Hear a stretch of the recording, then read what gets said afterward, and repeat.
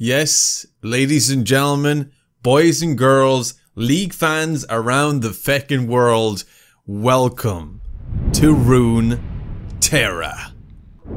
What's the crack, lads? My name is DVGeek, and yes, today we're going to be exploring Runeterra, the world that the League of Legends video game is based on. From all of the cinematics and trailers that we've seen here on the channel, everything that has happened in those trailers, a lot of that stuff has taken place, if not all of it, has taken place in Runeterra. And today in this video, I'm going to be doing something that I'm not sure too many people have done, and that is exploring this map thoroughly, reading the lore, reading the history, and just having a good time doing it. So if you guys are excited for this video, make sure you leave a like to show your support, and of course, do not hesitate to hit that subscribe button and show the support to the channel even more by hitting the join button and access early videos of League of Legends coming in the next few days. So, ladies and gentlemen, let us begin our journey of Runeterra. This is gonna be freaking awesome. I cannot wait. So this is the map. It is split up in several different regions, I believe. We have Tarragon, we have Demacia, Frejord. I may completely massacre the names of these places, so I do apologize. We have Noxus, we have Piltover and Zon, they count as one. We have Ionia, Bilgewater, Shadow Isles, Ixtal, and Shurima. So we're going to start things off, I think, in the bottom left here down in Tarragon. So let's see what ventures here. So we have something here. This is Mount Tarragon. Some of these places might seem familiar to any of you that have seen the cinematics, and there might be some here that I might find familiar to myself as well. But let's read this piece of information here. Governance, tribal theocracy, attitude towards magic, aspire, level of technology, low, okay. General environment, harsh mountains. Well, we can see that. A mountainous and sparseless inhabited region to the west of Shurima. Tarragon boasts the tallest peak in Runeterra, located far from civilization. Mount Tarragon is all but impossible to reach, save by the most determined pilgrims chasing some soul-deep yearning to reach its summit. Those hardy few who survive the climb return haunted and empty, or changed beyond all recognition. I absolutely love that. So let's firstly read about the carved into rock architecture of Mount Tarragon. Okay, so this is the path circumscribing the mountain is carved into the rock, creating shelters that protect the Drakortas. Oh, look at this freaking artwork. It's beautiful, isn't it? Look at that. I love this. Carved into the mountain, the Drakortas chiseled markets, homes, bridges, and ceremonial chambers using the shapes of the mountain itself. The circular patterns of the vaulted stone ceilings serve as reminders of the celestial beings who created this place. Some families inscribe symbols in the rock beside their homes to mark momentous events and are able to trace their stories of their history for generations. That is freaking beautiful, isn't it? Life on the edge. Look at that. They're literally living on the edge of a mountain. Using the natural curvature of the rock, the Drakortas sculpted stone pathways and stairs into the lower parts of the mountain. Thick cloth hangings held into place by woven robe fibers provided shelter from the wind and snow. Oh my god, such a beautiful world. Pathways and caverns. At certain enclaves around the mountain, the Drakortas carve pathways into the Labyrinthian caves and tunnels within the rock. Here they take shelter from the most perilous storms and impossible conditions. Jesus, look at that. Ancient thresholds. Ancient gateways of glittering metals mark the end of each inhabited base. The Drakortas celebrate moment they cross the thresholds and continue their revolution under the sun's bright path.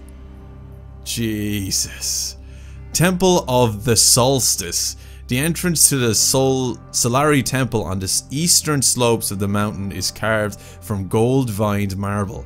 Windows are carved into the temples at precise locations, so that the light of the sun floods the inner chambers during the solar equinoxes and solstice. I can never pronounce that freaking word. Scribes and acolytes sometimes spend the winter months sheltering in the relative warmth of the temple, conducing divine rituals to call upon the power of the sun and charting the movements of the stars. During times of strife, a Solari priest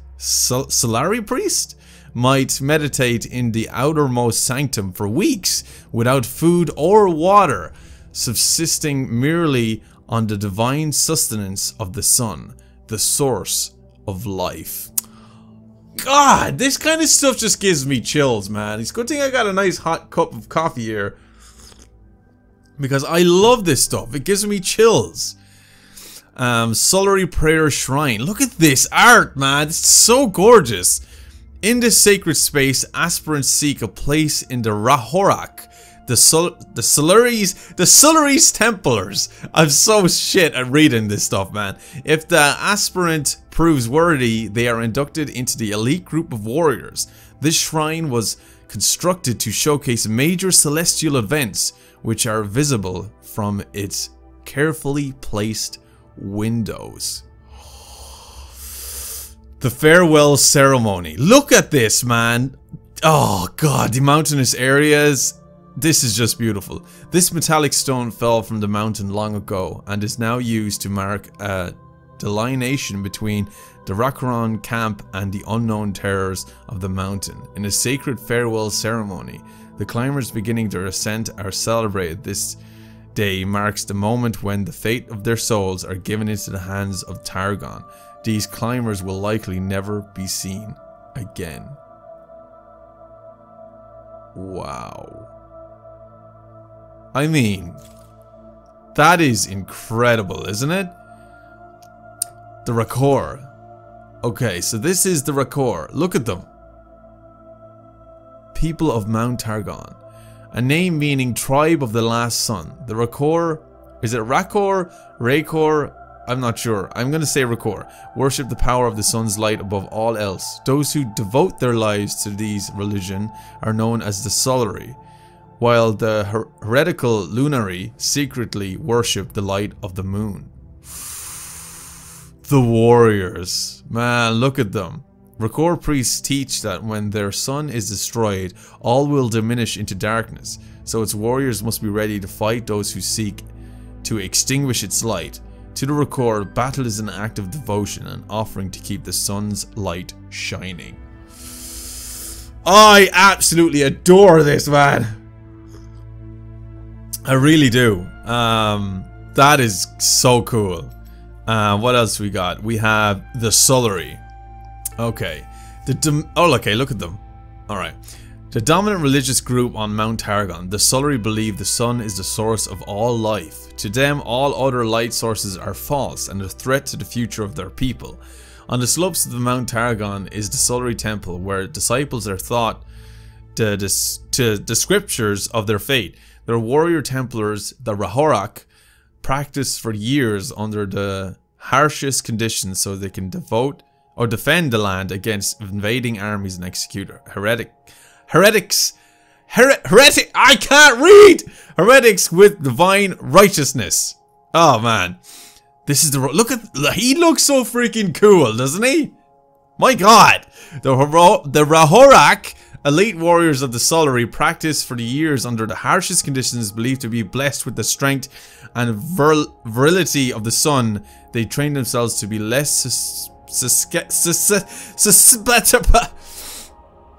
susceptible to the cold. The Zenith Array. Whoa, look at that. Astronomers meticulously track the path of stars, planets, nebulae, and comets in hopes that they may reveal the will of the aspects. Golden Astrolabe? Okay. Sulry priests keep a watchful eye on movements of the heavens, using astrolabes to measure the movement of celestial bodies said to predict future events. Okay, I'm whiting out a bit. I'm too bright, so I'm gonna just darken the camera. So I'm not too bright. There we go, it's a little better. Weapon designs are ornate and gilded to reflect the divine light of the sun, and are often displayed on the outside of armor. Wow, so cool. That was the Sulry. Now we have the Lunari. Okay. Culture of the Mount Targan. Look at them. So majestic. An ancient underground sect, the Lunari worship the holy light of the silver moon. They practice their beliefs in secret, hiding from the Sulry who seek expel the Lunari from the mountain forever. Some say long ago that the two groups coexisted, living in peace and worshipping the many celestial bodies as one people. That's crazy, isn't it? How different beliefs can separate groups of people over the years. When, you know, when it all began, everybody believed in the one thing. Priestess of the Moon. The Lunary chart celestial movements to divine future. Certain priestesses wear necklaces of mirrored moon glass, believing that reflections can reveal even greater truths. Wow. Blinding light. Culture of the Mount Targan. Some Lunary seers bind their eyes during the day, training their eyes to see only in darkness. For only under the pure light of the moon is truth revealed. What? Could you imagine if they took off those blindfolds when the sun is out glaring? Jesus, they'll blind themselves. Okay, so Lunary weapons. Look at that. Is it glass? Lunary weapons designs are elegant, spare, and easily concealed, crafted from iridescent orb stone. Oh, wow. That's freaking cool. Okay, so that was the Lunary. Now we have life on the mountain. With their daily migrations across steep slopes, tribes of Mountain Targan carry as few belongings as possible. Wow, okay. Heavy tools and equipment are stored in shelters around the mountain and repaired or made as needed. Tethered pulley systems help transport belongings up and down the slopes. God, that would have been such a harsh environment to live in. Could you imagine just trying to get to the shop? You have to climb up a freaking mountain and you have to bring your little bits of supplies to actually get there. Climbing gear. Even young children of the Rakora are trained to use hooks and picks, gear that is essential for survival on the mountain. Whoa, religious items. Fragrant incense and stone-carved offering bowls filled with powdered meteor dust are used in religious rites. Look at that. I mean, the amount of work and writing that went into this stuff, it's truly admirable. Like, I really like that. Wow. So that was Targon. We got all of that information from just Mount Targan. So we're going to read into this here. Targonian beasts. Beasts of the mountain. Animals of the mountain are uniquely primed to survive under the coldest weather conditions, with thick layers of fat and woolly furs, whoa, to insulate from bitter winds and snow. Cloven hooves provide support on steep slopes and narrow footholds, while hooked claws easily latch onto ice. Dude. Oh man, that's so cool. Look at this. This is the Ibik. Look at the size comparison. I love how they do that. They show the guy, like a normal human being, average size, and the size of the Ibik. Jesus. The Ibik are rare, solitary herbivore. Oh, they're herbivores. Dwells in the lower plains of Mount Targan. I'm guessing this guy's glad he's a herbivore. During the winter months, the Ibik is often covered by snowfall as it hibernates, and its rough slate-colored skin helps disguise it amongst the builders. The boulders. Builders. What fucking builders? Tamu. Alright, so they're much smaller. Look at them. They look like old wise men. Tamu are intelligent creatures raised by tribes in vast flocks. Their lush coats are sheared bi-yearly and woven into warm clothing and other textiles. Whoa! So they're like sheep in a way. Baller. Famous for the thrilling cry it emits before swooping for a kill. Ooh, the predatory baller moves in long, gliding leaps along thermal currents with aerodynamic feathered limbs and loves to prey on stray tamu. That'd be a scary one to come across, wouldn't it? Urbok. Why do I have a feeling humans use these to ride? The mane of the cave-dwelling Urbok is coated in a thick oil that the Rakura used to cover their outer garments, making them waterproof. The Urbok used the bone plate on their head as tutorial duels over mountain caves. God, the craftsmanship and the design that goes into making these creatures, you know, it's imagination on a different level, and I absolutely adore that. So there's a few other things here: journey of up the mountain, starting the climb, the test, and the summit. So let's read into these. Journey up the mountain. Mount Targon can be broken into distinct regions as delineated by patterns in the rock and marked increase in hazardous weather conditions, difficulty of the climb, and increased death rate.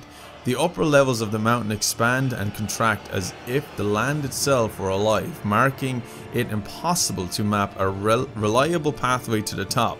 Each ascent is different as the climb magically stretches. Some climbs can last for months while others reach the peak in just a day. What? How? 4 seasons. Look at this! Oh my god! I just want to go outside and explore! The base of the mountain experiences a variety of weather, creating climates where the Rakura can hunt and forage for food, herd animals, and sustain life. During spring and summer, the flora and the fauna thrive, making everyday life possible even on such steep slopes. Man, I could just sit here and just admire this freaking view. Look at that. That is so beautiful. Like, I'm in Pinterest. I'm in like absolute awe from that. That is gorgeous, man. Okay, so seasonal migration. Greenery grows lush throughout the otherworldly ridges of the mountain during the summer months when fresh water is plentiful and shepherds herd their flocks to graze on the slopes. To the Rakura, these gargantuan patterns in the rock are proof that the mountain was forged by divine beings. Well, to be quite honest, a lot of this stuff is quite relatable to our own world. They say that the pyramids of Egypt were built by supreme beings that came down years and years ago. They say Mayan ruins. A lot of places that we found around the world that cannot be explained have been put there because of supreme beings. So I like that. Starting to climb, the initial ascent. This is going to be exciting stuff. Look at this, lads. Look at that. You cannot tell me you're not speechless from looking at this stuff, man. The initial ascent. Living in the shadow of cyclopean structures of monumental scale, the Rakura believe they were called to the mountain by mysterious power. Some believe that the patterns in the rock were once a map of the realms beyond the heavens. Others say the markings warn of a day when a great war will ravage the land and set brother against brother. Despite such speculation, the true origin and purpose of these patterns is the rock remains a mystery. So cool. Look at that. Who's this guy? Look at him. Gosh, he's got a harsh environment to get to, doesn't he? Wow. Okay. Otherworldly perils. A lake, frozen millennia ago, was slowly pulled up the mountain toward Targon Prime. No matter how well trained a climber, the thin atmosphere and the countless perils of mountain mean that nearly all who attempt to reach Targon's peak die on their climb. Well, I'm not really surprised there, dude. I have very little faith in you, my man. That's incredible. Jesus Christ. Where did I leave off? Nearly all who attempt to reach Targon will die on their climb. The bodies of the dead freeze where they fall, permanently preserved in the thin, frigid air of the mountain and serving as a dark warning to those who come after. God, could you imagine all of the frozen corpses? Some climbers encounter divine visions and tests of character and fate. They might encounter ghostly images of loved ones they must abandon on the slopes to continue their quest. No, that's called hallucination. hallucination, or personifications of their deepest fears. Yeah, again, hallucination. I mean, when the mind is put under, you know, a lot of constant strenuous pressure from temperatures or just real harsh conditions, you begin to hallucinate, and I think that's what this is. And others fight past grotesque beasts encrusted in ice with teeth of sharpened stone. Well, that's something that would suck. Each path to the summit is vastly different, so much that the length of the climb can range from a single night to several months. Holy shite balls. That's crazy. Now we have the test. The impossible climb. This is going to be interesting. Look at this. Oh my god. I can just... These are wallpapers. These are all wallpapers. Unforgiving to even the most adept climbers, the upper slopes of Mount Targon are plagued by frigid winds, Arctic storms, and frequent avalanches. Jesus. Its thin air makes every breath laborious and painful. Those who survive the climb describe bitter nights spent sheltering from the unrelenting cold, where they claim to witness strange visions of ethereal figures. The most perilous elements of the climb are not its climate, but the way in which it tests the very character of each climber. The Drakortas viewed the ascent as a test not merely of strength and resilience, but of spirit and soul, as the climbers encounter visions that distract them from their ascent. Some prove benevolent, leading lost climbers to the safest path during a snowstorm, or helping the exhausted rise once more. God, I absolutely love this stuff. Look at that. Wow. Patterns of the dead. Travelers sometimes climb in groups to assist each other on the ascent. When a climber is grievously wounded or exhausted beyond all movement, no hope of rescue is possible. As any attempt would be a suicide mission, the bodies of the dead do not decay at such heights, for seemingly meld into the rock, slowly twisted into the circular patterns and ridges of the mountains. Holy crap, that is dark. Eternal winter. Whoa. At higher altitudes, bitter winds and perilous snows overcome the seasons, creating an everlasting winter. Here, the otherworldly shape creates strange patterns and rock formations, forming an alien landscape perilous to any stray wanderers. Plants and animals are rare sights in the thin atmosphere and cold climate. Jesus. A never-ending winter. Whoa, I'm literally cold right now reading all of this, man. Hopefully we go to a more warmer place after this. Now this is Mount Targon's peak. Whoa! Dude! That is insane. Fucking hell. Once in a lifetime, here we go. In the rare event when a worthy mortal successfully ascends Mount Targon's peak, the heavens open in a dazzling display of cosmic aurora. Few ever bear witness the radiant sight far above the cloud line and beneath the glittering stars, where a beam of light emerges from the peak beyond the mountain summit. It is said that the immortal godlike being dwell in a city of gold and silver. Wow,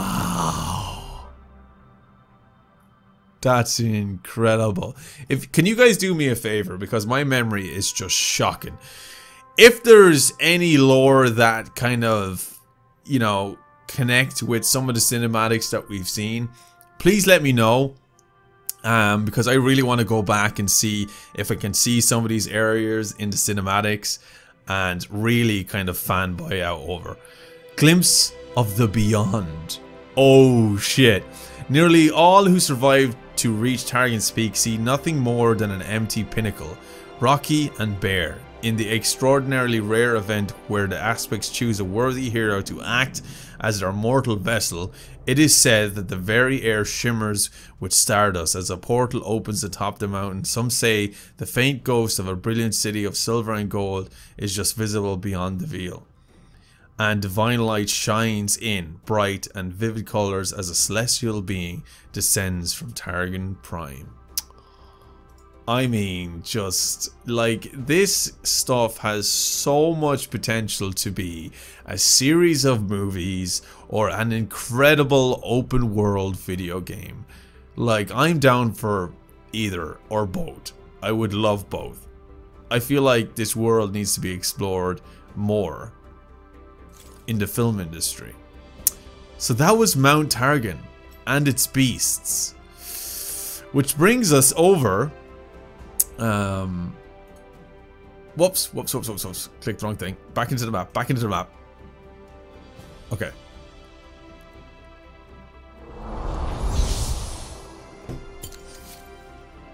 So we explored Targon. Okay, so now it's time to explore Shurima, Fallen Desert Empire. Okay, so we're heading into warmer climate now, lads. So let's see what we've got here. Okay, so we have the City of Gardens. We have Xanathia Cascade. Okay, there's a few places here, but we're going to read this here. Life in Shurima. Upper class city dwellers. Whoa. Okay. Low class city dwellers. I love how they drastically changed the artwork. Scavengers. Oh my god, look. Shurima scavengers live by looting food, valuables and trade goods. Mostly, they venture into the ruins of abandoned sand-wrecked cities.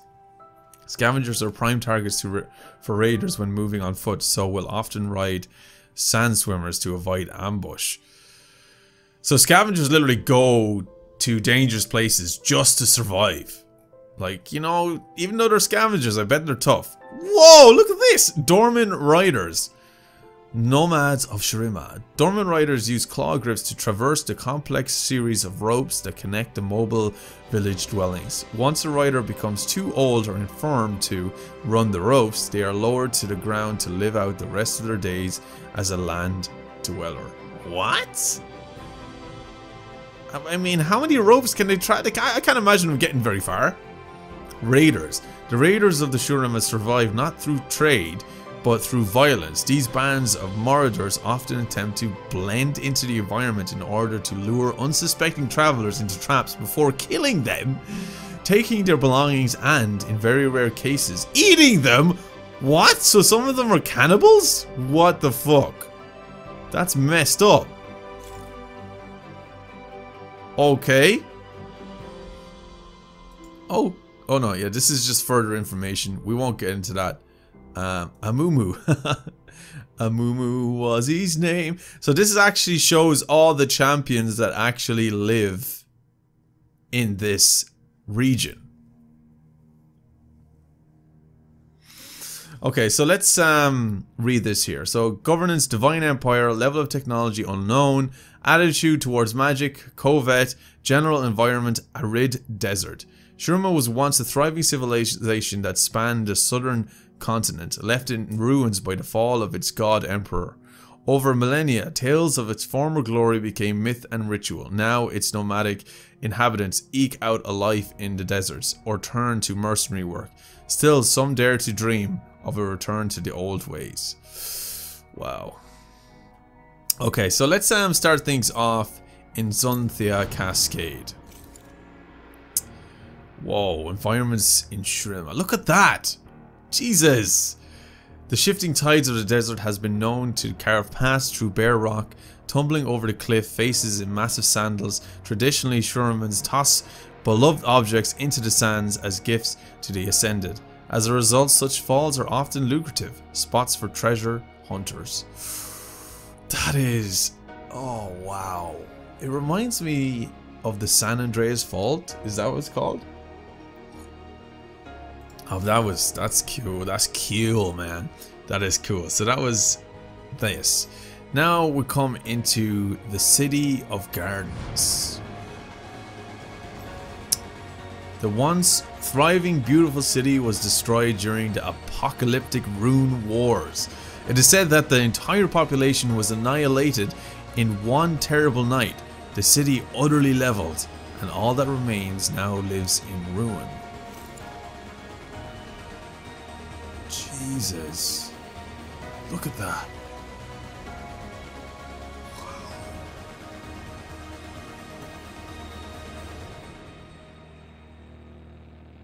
That is horrible, isn't it? Look, she's holding a little baby.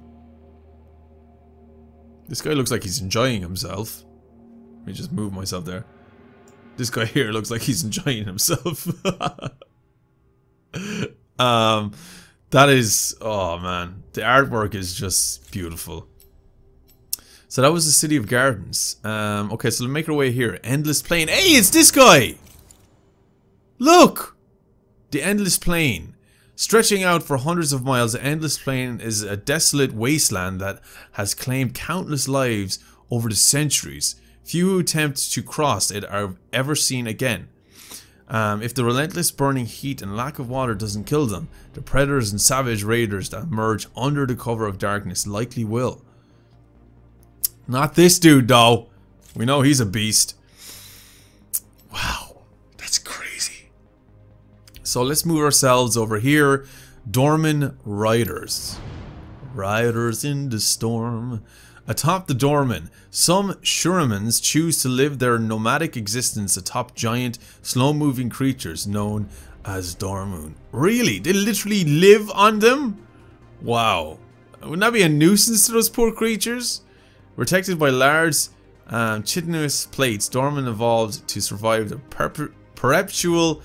perpetual drought and harsh conditions of Shurima. The Dorman Riders clean the creatures and hunt any airborne pests who venture near, while the Dorman uses unknown senses to locate hidden reservoirs of water. Okay, so they kind of work together. They coexist with one another. So that's really cool. Dorman Riders. Oh! It's these guys again! Okay, so they live up there, but... Ah, and I did say earlier, like, I can't imagine them getting very far, but now I see.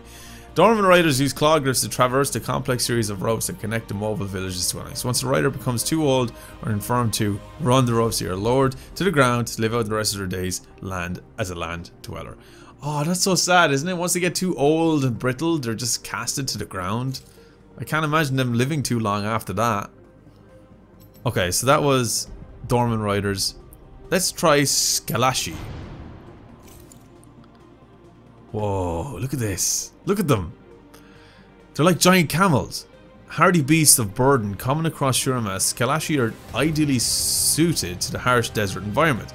Notoriously bad-tempered, they are nevertheless treated with great reverence. Their hides often painted with sacred symbols of protection, and their horns hung with totems and charms to own one in often considered sign of considerable prosperity. Wow. I love this, man. Okay, so now we have the Sun Disc.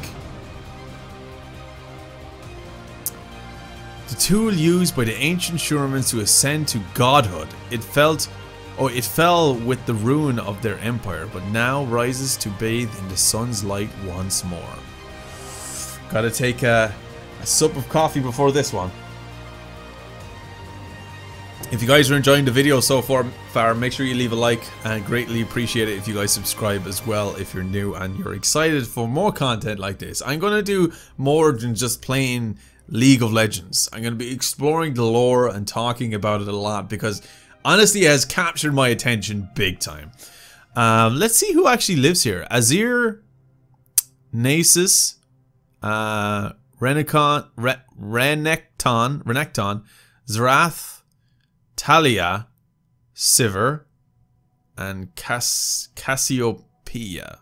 Now these are all the legends, or the heroes, or champions, whatever you want to call them. And they're actually from this area. So Rise from the Sands.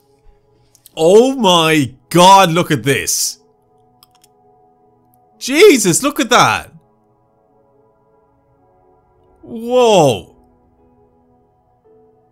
My god. Okay, the Empire of Shurima was once a thriving civilization that spanned a vast desert. After an era of growth and prosperity, the fall of its gleaming capital left the empire in ruins. Over the millennia, tales of the Shurima's glorious capital became myth and relation amongst the descendants of the scattered survivors. Like, it seemed as if this world, this land, was incredible before the war. Like, wow. Like, even the ruins, even the remains are impressive. The City of the Sun. Fashioned under the guidance of Targonians, the Great Sun Disk brought the favor of divine, celestial powers to Shurima. Once it was complete, it is said the waters of life flowed through the canyon surrounding the city, bringing life to the desert. Look at this, man. This is just glorious to look at, isn't it? Wow. I just want to explore this, you know. I really feel like Riot Games need to make an RPG. Something that we can really explore this world. Look at that, man. I'm just in awe from these pictures. After Shurima's fall, the once great city sank back into the sand from whence it came. Sandstorms filled the basin, buried the sun disk, and left the survivors with nothing but the hard desert. The rebirth. Wow. Look at this. Could you imagine seeing a sight like that? How is that disk floating? The sun disk. There's no information on that, but look at that. Just freaking wow, man. I loved everything about that. That was gorgeous. Okay, so now we have Zrima. I don't think I clicked here. Merchant camp where traders and explorers often gather before venturing into the Great Sai. Wow, I really liked it. I think that was my favorite part of the lore on this map so far. That was incredible. Marrowmark. Okay. This is a trader settlement. Erected in the ribcage of some long-dead desert behemoth, it is said that anything under the sun can be found in the bazaars of Marrowmark for the right price. Oh, so this is where all the traders go. This is where all the haggling goes. This is where you get your valuables or whatever, or get cheated out or conned, I would presume. The Marrowmark Market, City of Shurima. You see what I mean? This map, it deserves to be an open world video game. It does. It deserves to be properly explored by gamers. I feel like it could rival the likes of the Elder Scrolls and more, you know? I really do. But look at that. Okay, it's just a picture, no information, but you get the idea. Okay, so that was Marrowmark. Love that. So now we're here in the Valley of Song. Whoa. This remote pass takes its name from the disorienting whistle that results when the wind blows hard enough through the hollow rock structures. Many unwary travelers have found themselves at the mercy of the deafened marauders who prowl the valley by night. Oh, these guys again, the freaking cannibals. The raiders of Shurima survive not through trade but through violence. These brands of marauders often attempt to blend into the environment in order to lure us. Okay, we read that. They're basically murderous assholes. And these guys, the Shakal. Whoa, these nomadic raiders are known for their agility, using hardened bone braces and pole arms to vault towards their victims at terrifying speeds.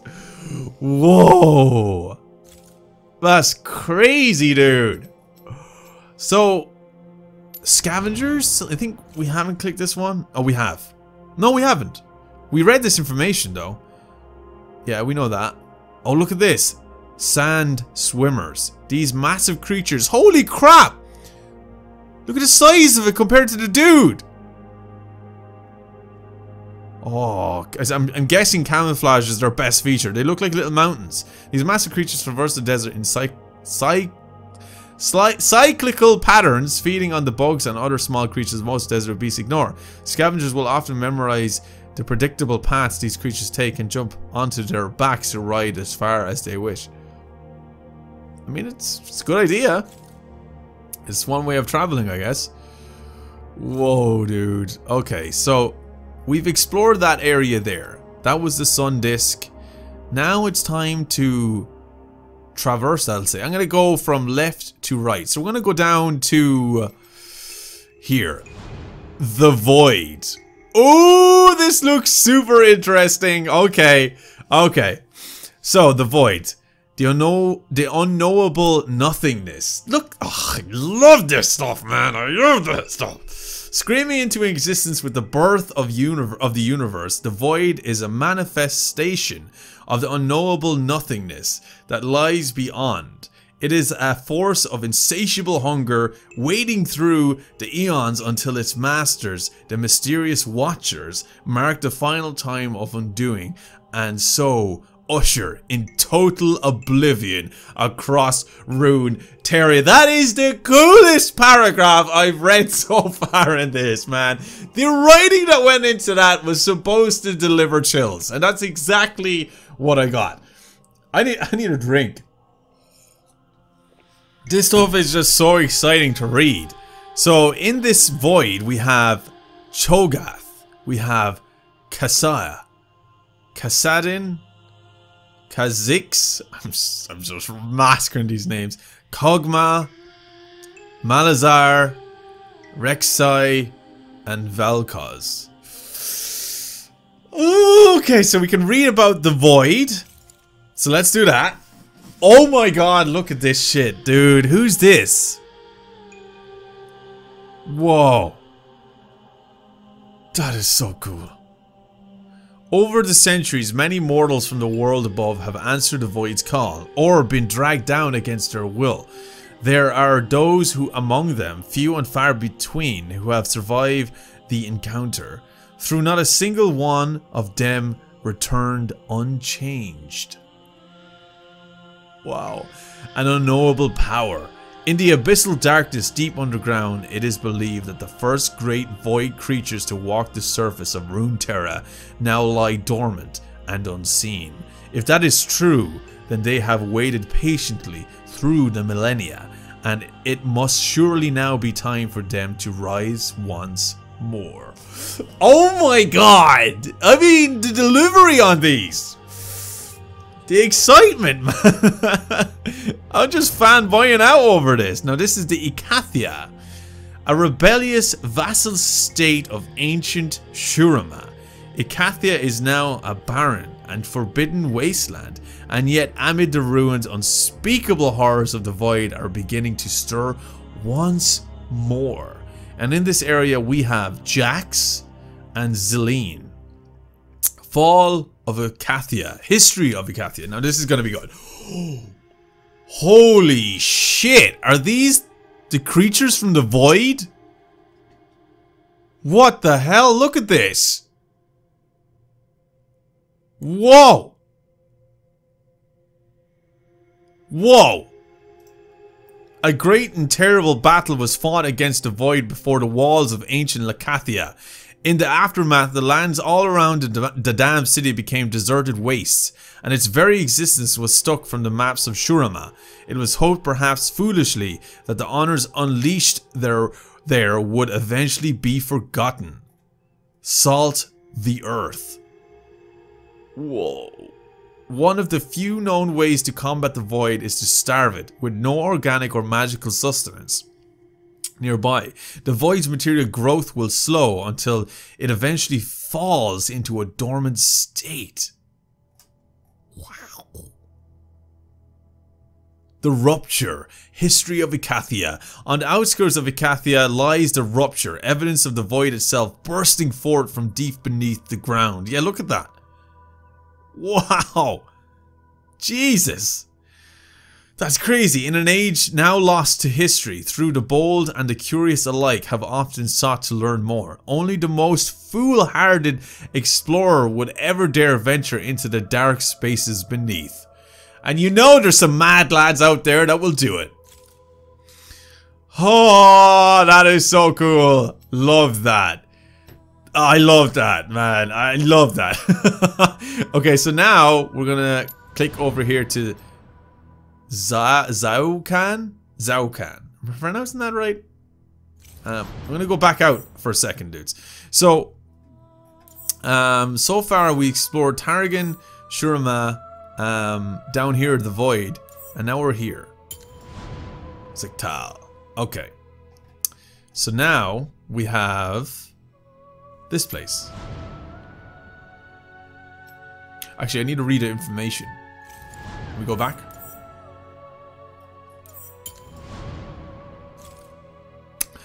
Okay. Is it Ziktal? Perilous Eastern Jungles. Governance. Magical autocracy. Autocracy? I can't read! Anyway. Level of technology. Unknown. Alchemical. Attitude towards magic. Control. General environment. Tropical rainforest. Scheduled deep in the wilderness of Eastern Shurima, the sophisticated archaeology city of Zyokan remains mostly free of outside influence, having witnessed from afar the ruination of the Blessed Isles and the softening of Bahura culture. The Ziktali view the other factions of Runeterra as little more than upstarts and pretenders, and use their powerful elemental magic to keep any intruders at bay. Okay, so they like to keep to themselves, which is fair enough. You know, there's nothing wrong with that. An unexplored frontier. Wow. Very little is known of Ziktal's history by those outside its borders. Indeed, over the years, countless expeditions from Noxus, Bilgewater, and more recently the Piltover Explorers Guild have delved into the jungle in search of arcane treasures or new territorial claims, only to vanish without a trace. They literally just disappear. Zyokan. In truth, Ziktal, I know I'm probably not saying this right. Is it I think it's Zaukan? Ixaukan, or is it, I know it's like, I don't know. I'm sorry if I'm not pronouncing it right. I'm doing my best. Is not the uninhabited wilderness many imagine. Far from prying eyes and greedy hands, the sprawling arcologies of Zyokan remain safely hidden by the deepest rainforest. The cardinal arcology seat of the rune Yun-Tal-Kas has stood since before the ancient Shurimans raised their first sun disk. Oh, that's beautiful. Mastery over the material realm.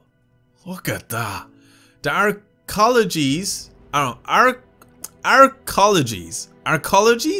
are connected by intersecting lines of power, and each represents a specific form of discipline of elemental magic. The largest are home to tens of thousands of Zitali practitioners, with a social hierarchy based on the length of time in study, furthering their progression toward ultimate mastery. I don't know why that's all in caps.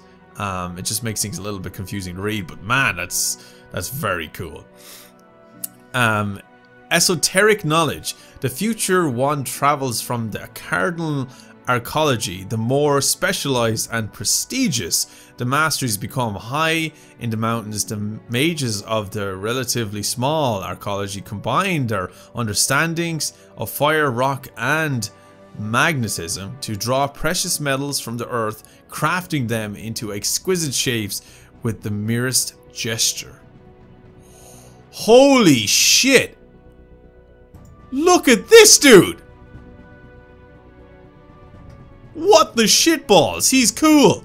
The elemental drakes. Curiously, the abandoned ruins scattered throughout Ziktal are home to a surprising number of dragons.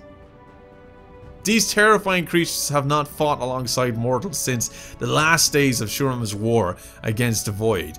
Now, for the most part, they seem content just to be left alone. And I'm sure they're just left alone. Don't piss off the dragons. Oh my god. That is so cool. Okay, is there anything else here to explore? Hang on, I feel like I missed something down here. So I'm going to go back down here, because there was places up here to explore. Oh, maybe there wasn't. Okay, there wasn't. So we have Kilash Village, Perthia, and Haraporth. Okay, so we have Zaukan explored. Now it's just a matter of going down to the Shadow Isles, Bilgewater, and then here. And then we have how many more regions to explore then? So if we go over here, we have 1, 2, 3, and 4. So I'm going to do this, I feel like, yeah, I think that's the best thing for me to do. I'm going to do this in 2 parts. This is going to be part 1. Part 2 is going to be this side. So we'll do all of these in part 2. It might be a shorter video because this one is much bigger, but since we have Zytal, or Ixtal, whatever you want to call it, we're going to go to Shadow Isles, Bilgewater, and then here. And once we complete them, we'll do part 2 with Demetia, Freljord, Noxus, and Ionia. So let's make our way to the Shadow Isles. This is gonna be interesting. I can feel it! I can feel it! Okay. Shadow Isles, land shrouded by the black mist. Okay, so the legends that live here are Hecarim, Karthus, Thresh, Callista, Mordekaiser, is it? Yorick, Maokai, and Elise. Governance, none. Level of technology, low, I could imagine. Attitude towards magic, suffer. Oh my god. General environment, cursed archipelago. Archipelago? That's an interesting word. The Shadow Isles were once a beautiful realm. Really? Long since shattered by a magical cataclysm, now black mist permanently shrouds the land, tainting and corrupting with its malevolent sorcery. Those who perish within it are condemned to become part of it for all eternity. And worse still, each year the mist extends its grasp to reap more souls across Runeterra. Oh my god, that's terrifying. Perished lands. Oh. Look at this shit, man. I'm so glad we're doing this, lads. I'm so glad we're doing this. I'm so happy. This is so cool. Flooded cities. Helia, the capital of the Blessed Isles, was located on the coast. As a result, many parts of the city were flooded after ruination. The sundered vaults of Arcana. Look at that. It's just gorgeous. Everything about this artwork is just gorgeous. Yes, I know it's pain and suffering and darkness and death and all that in this, but it is something to truly behold. The crater. Oh my god. What the frick? Environment of the Shadow Isles. Once a grand gallery of ancient artifacts, it is now no more than a crater at the heart of the Shadow Isles. It was a grand gallery of ancient artifacts? Yeah, it's not anymore, that's for sure. Look at this, man! Jeez, it's literally hell! That's crazy! Oh, I'm back in Pinterest again. Whoa! I love that! This is the library keep. Okay. Oh! Whoa! Look at that! This is the library. I'm sure there's some really interesting books there. Okay, so now the Fallen, entities of the Shadow Isle. This is gonna be cool. I knew this is... come on, lads. This would make some epic tattoos. Look at that. Eternal death. Like attracts like. Look at this dude. Holy shit, he's like a medieval Mysterio. I love it. Any mortal who sets foot upon the Shadow Isles will attract the spirits of the fallen. Widow of Forgotten Songs. The Widow of Forgotten Songs was a collector of the birds who tried to free them when disaster struck. She now wanders aimlessly, listening for the songs she can no longer recall. What? This dude's a literal walking book. Eternal Scrivener. Scrivener.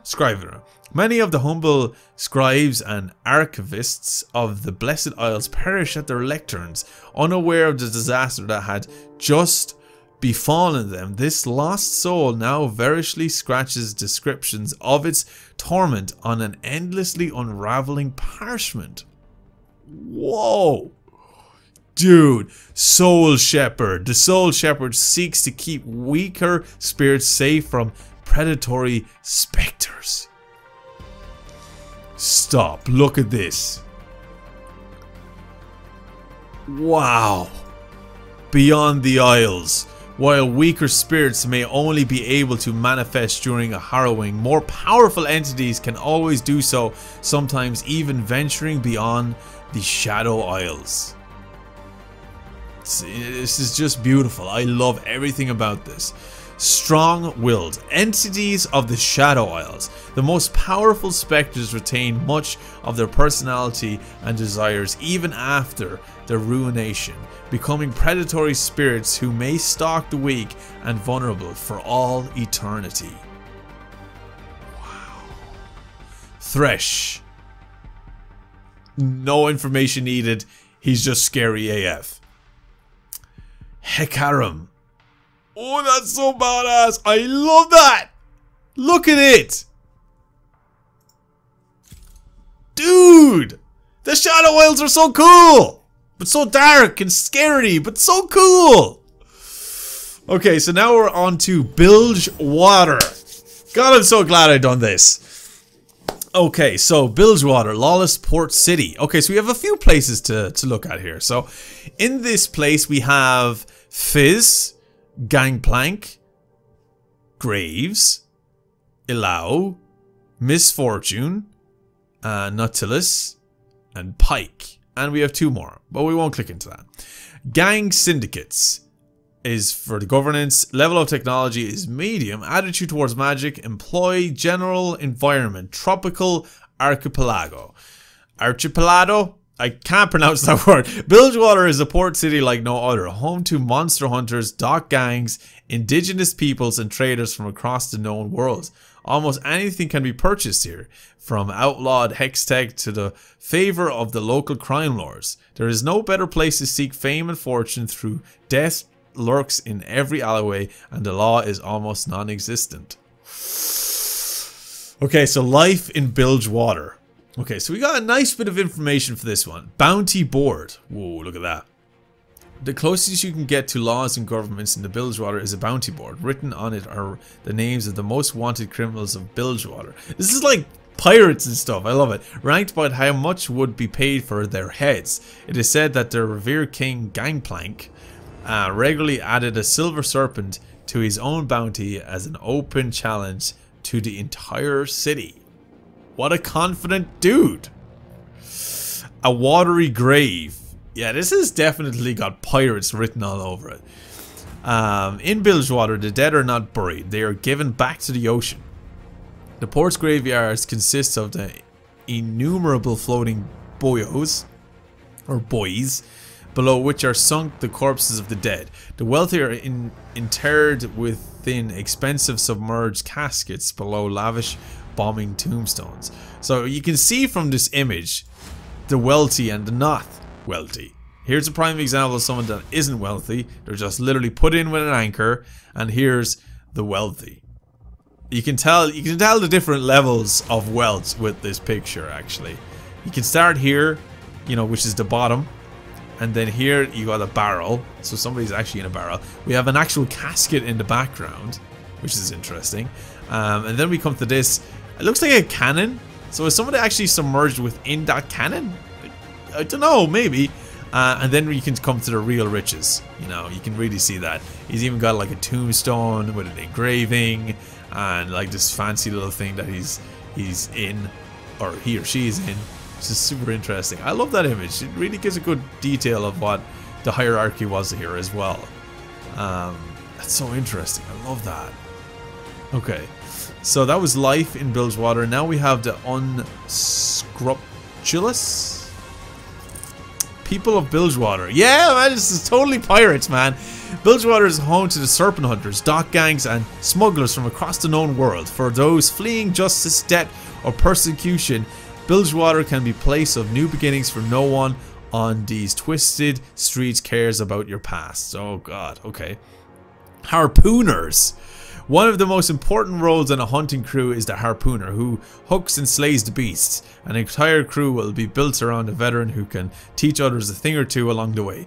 Many harpooners are marksmen, or particularly fearless freedivers, but few survive long enough for their reputation to become wildly known. I can imagine it's a dangerous thing to get into. Jesus. Look at this. The boatman. A fixture of every floating graveyard, these grim sailors ferry the dead out to their final resting place. Whoa. So they're like undertakers of the sea. Interesting. Tools of the trade. The most skilled monster hunters know the old ways are often the best. Following the traditions of the Serpent Isles, these cunning traps and vicious hooks are each crafted for luring and slaying specific creatures, and such implements will be passed down from generation to generation. Oh my god, some of those weapons are just crazy, aren't they? This is like a saw. This is a crazy blade. Look at this one. Look at that jagged one. I have no idea what that's for. And a spear. That's crazy. Love that. So that was bilge water. Let's click in here and let's go down here. The Macaboros. Central to Bahuru culture, the Macaboros' god-like growth and perpetual motion, also known as the Mother Serpent. The Great Kraken! What? Or the Bearded Lady. She is commonly depicted as an enormous, monstrous head with many sprawling tentacles. Yep, that's the Kraken. That's the Kraken, dude. What the frick? Monsters of the Deep, Great Kraken of Bilgewater. It is unknown whether the sea monsters around Bilgewater inspired the beliefs in the Mother Serpent or vice versa. Nonetheless, Leviathans have become a staple in Bilgewater's varied cultures. Oh my god. And look at the size comparison as well. Like, there's a little ship with happy little pirates, and then they see these big fuck all eyes and are like, holy shit on a stick. It goes all the way down here.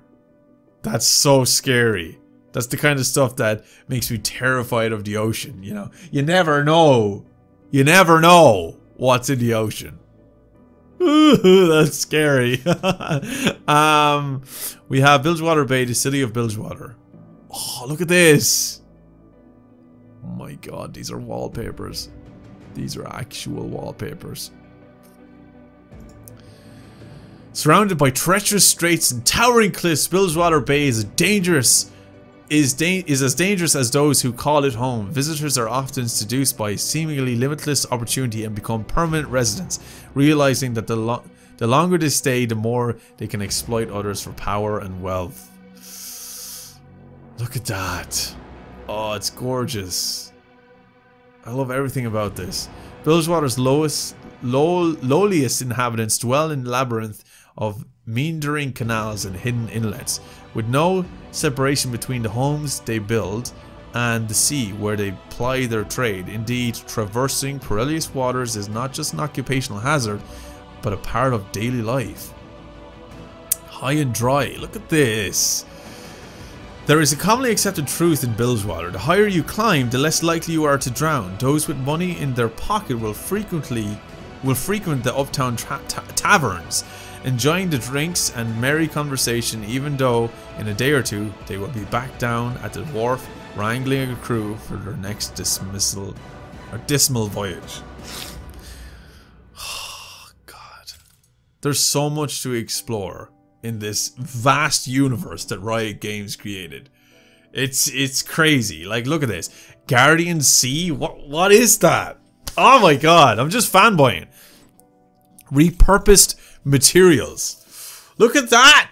How do people live like that? That's crazy. Various settlements within the greater city have been built upon the remains of a far older civilization. Long abandoned temples have been converted into homes and places of business, with scaffolds, walkways leading from one establishment to another. A new beginning. Lacking natural resources for construction, much of Bilgewater has been built up with whatever people can bring, find or steal, be it repurposed masonry or even the broken hulls of the ships they traveled in. Whoa. Slaughter docks. What the hell is this? The slaughter docks. Sea monsters' attacks are a constant threat around Bilgewater.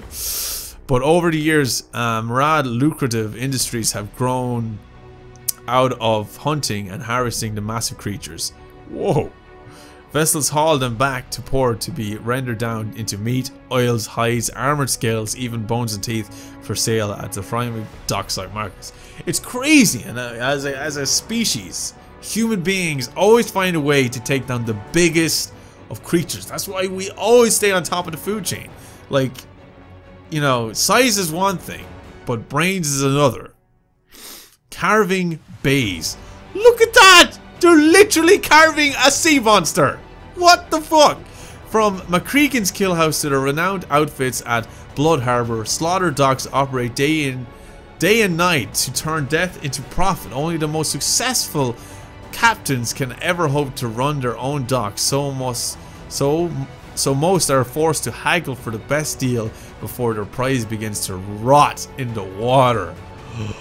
Crazy. Like, they're literally gutting a sea monster. Slaughtered sheds. What? No way. Carving bays. Whoa. Look. Whoa. Sea beasts. Monster industry of Bilgewater. Jesus Christ. Look at that. Humans just have no mercy. Wow. That is crazy. Wharf rats. What's this? Ooh, it looks like a shark. He's got like a shark's head. Ugh, that's a nasty creature. Monster hunting. This should be interesting. Serpent collars. Bilgewater shores are protected by the horns that, when blown, disorient the waves through the waters to disguise Bilgewater locations from the sea. Oh, okay, that's interesting. Harpoon Mistress, culture of Bilgewater. Whoa, so cool. I love all this. The Serpent Isles. Whoa. While much of the Valoran knows the archipelago as the Blue Flame Isles to the indigenous peoples of Buhuru, they have only ever been the Serpent Isles. Buhuru's ancient culture is highly respected, reflected, and sometimes limited in the daily life of Bilgewater, including traditional medicine and monster hunting techniques. Serpent collar. Whoa, look at this guy. That's so cool. Buru Temple, environments of Bilgewater. Okay, so that is Bilgewater explored, lads. That's so cool. And now we're on Piltover and Zon. We're coming to the end of this part, guys. Can't wait for part 2. I'm excited to explore that upper end. But let's see what we got here. So, we have Zon and Piltover. We're going to see what this is. Dual city-states that control the major trade routes between Valoran and Shurima, home both the visionary inventors and their wealthy patrons. The divide between social classes is become more dangerous. So this is somewhat of a border. Connected cities. Let's click into this. Look at this. Wow. That is so cool. So now, we're going to click into Zon. Okay, so Zon has Jinx. This is where she's from. Polluted Undercity. Oh man, I got excited for one of them because this one's quite famous. Jinx. She's the first legend I was kind of introduced to in my videos. Echo. Twitch. We literally got a guy called Twitch. Blitzcrank. Dr. Mundo. Oh shit. Janna. Singed. And Urgot. Ooh. I'm gonna click +4. Victor, Warwick, Zack, and Ziggs. They're all from here. Zon is a polluted undercity beneath Piltover. Once united, they are now separate. Symbiotic cultures. Stiff Stifled inventors often find their unorthodox research welcomed in Zon, but reckless industry has rendered whole swathes of the city highly toxic. Even so, thanks to thriving black market, chemtech and mechanical augmentation, the people still find ways to prosper. Whoa, we have all these different... Okay, below the surface. Look at that. The Zon Grey. The outsider's atmosphere of Zon is thick and the heavy with burning chemical aftertaste is Zon Grey, but the locals' upper air is too thin and it's insubstantial. Look at this shit, dude. Life survives in the depth.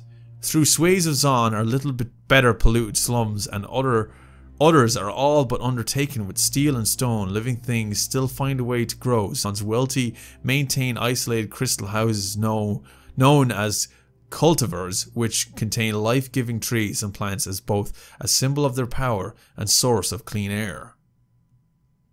Whoa. Boundary markets. The levels where division between Zon and Piltover blurs are home to thriving markets and commercia halls. These areas are the most cosmopolitan of the city, where people from all walks of life and levels of the society can be found.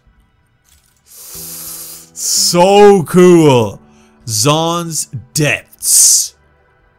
Whoa. Most of Zon's structures are crafted from lattice ironwork, either forged in the many seething foundries of wrath from scavenged material discarded from above. Through there is brutal functionality to the bolts and rivets of Zon's structures. Its inhabitants still manage to craft breathtaking wonders that pierce the smog and reach for the sky. Lights and shadows. Although much of Zon lies in the shadows of towering cliffs, it is not a city of gloom.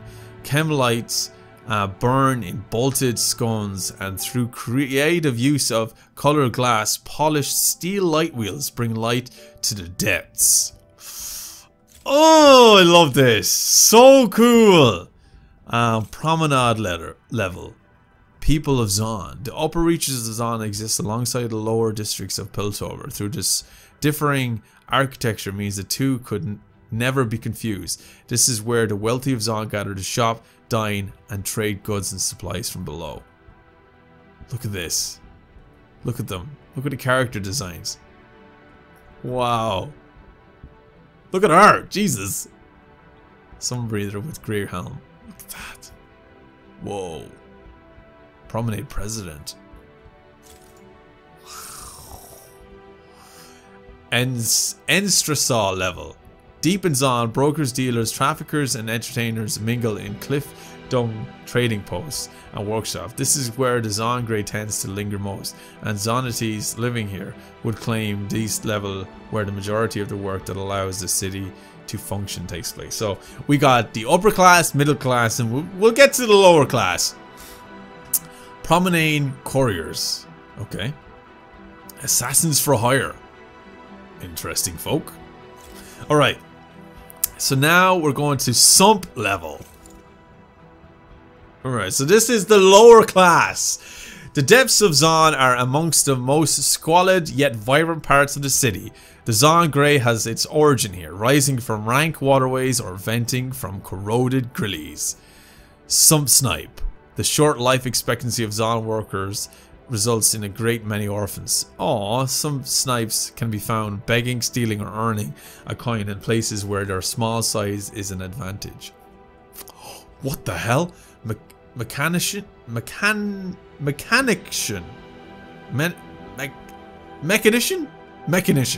think I got that right. Augmented mechanicians are trained to repair searing hot pipes in the most dangerous parts of the Zon. But do you replace these arms with machinery, or is that a suit? Chemjack.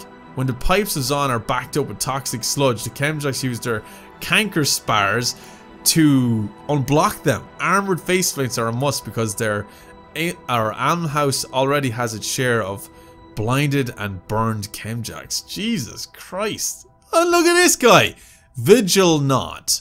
Employed by Chembarons who supervise the stilt walking sump scrapers and factory workers. Vigil Knots make sure that unfortunates don't try to keep anything valuable for themselves. Oh, so they're kind of like the guards. Holy shit. Some scraper. Nothing is wasted in Zon, and even the toxic hinterlands of the sumps can be churned for salvage. These toxic environments are too hostile for an unprotected human, so some scrapers make their living wading through the wastes on iron stills. Oh god, these are tough jobs. Now we have chem barons. Whoa. A loose alliance of convenience exists between Zon's powerful chem barons, powerful individuals who each control an area of the city. It is they and their thugs who keep Zon from descending into chaos. Baron Velveteen Linaire. Whoa. A chem baron who many businesses interest in Piltover. Linaire deals mainly in research into golem technology. Her ravaged body was dying, so she had her head transplanted to a Hextech powered replacement. She visits Piltover regularly for fluid baths and flood.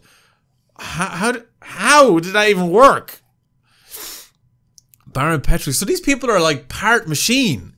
Grime lost both in his armed explosion, one of his, oh my god, chem refineries, despite or perhaps because of this, his Chemtech stock is some of the most sought after blends. Baron Sada Takeda. Takeda has made no secret of his disdain for his fellow chem barons, claiming lineage from an exiled caste of warriors from a distant land. He has plans far beyond his own territories and interests. Baron Wencher Spindlow? Once lowly Lieutenant Spindlow murdered his boss and took over his empire. Armed with a pair of shock batons, he is a ruthless killer who sees murder and mayhem as tools of the trade. Look at that face! Jesus! Those teeth. Okay. So that was the chem barons. Now we have the chem punks. Okay. Interesting. Through the majority of troublemaking, gangs form in the lower reaches of Zon. Their members come from every level of the city and Piltover too. Okay. And now finally we have Chemtech. Chemtech, tools of Zon. Denied the funds and means to craft Hextech, Zon's researchers instead use potent chemicals to power their creations. Chemtech performs like Hextech, but it is far more dangerous, toxic, and explosive. Whoa. Look at that. Public hexdraulic descender. Travel between Zon and Piltover usually requires long and tiring climb, but for those who can afford it, passage can be bought on these towering elevators, allowing a far swifter transit. Private hexdraulic descender. Look at that. Whoa. And the weapons. Hex carbine. Sump gas nebulizer. Okay. Integral expo filtrator. Reusable SO filters. Whoa. That is so cool. So that is on. Alright lads, I'm going to end this part here. We're going to continue to Piltover and then we're going to branch out to the upper region of Runeterra. And I cannot wait. We have another mountainous area. We have a place over here. So there's many more places to explore and talk about. But I think that ends this part of the video. Alright lads and ladies, so that ends this part of our exploration of Runeterra. As you can see, this world, this land I should say, was incredible. Exploring these different regions of Runeterra has been an absolute treat.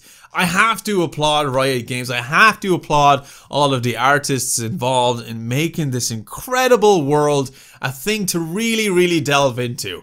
And I enjoyed that, like, a lot. Everything about that was just so amusing to me. It was amusing, it was entertaining, it had that shock factor, and of course, with the help of some of the images and the art, it was really something that you can imagine in your brain. You know, you can really picture this world in real life. And I just think that a lot of this stuff that we've seen needs to be explored a lot more. And I feel like As much as that League of Legends is the most played video game on the planet, I do feel like this world of Runeterra deserves its own thing. I feel like the fact that they went into such depths in creating origins of the people from the different regions, the different races of people, and you know, the history, the wars, the beasts, the monsters.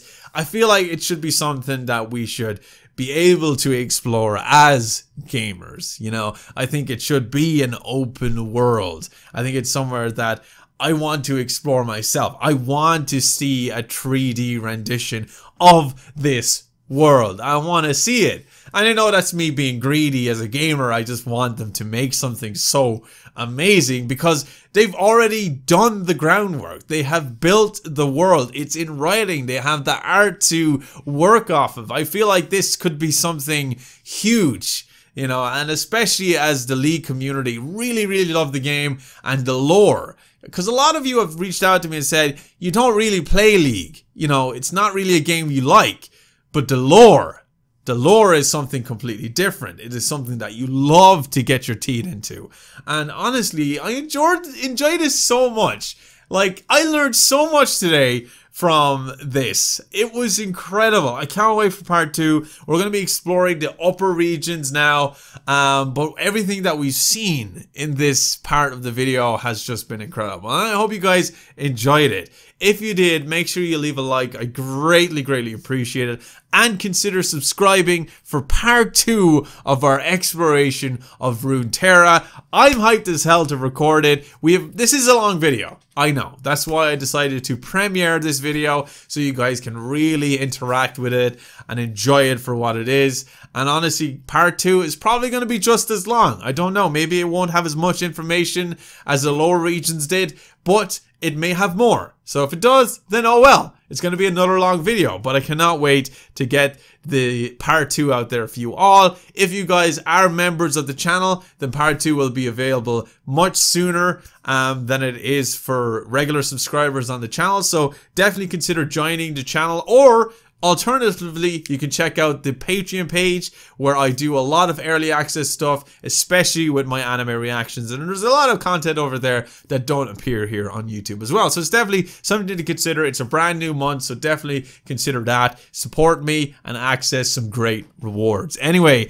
that being said, we have concluded part 1 of our exploration of Runeterra. Like I said, if you enjoyed the video, smash a like and subscribe if you're new. Anyway, thank you so much for watching, dudes. And as always, stay geeky, stay cool, be awesome, and be happy. And I'll see you, dudes, in my next League video. See you later, dudes.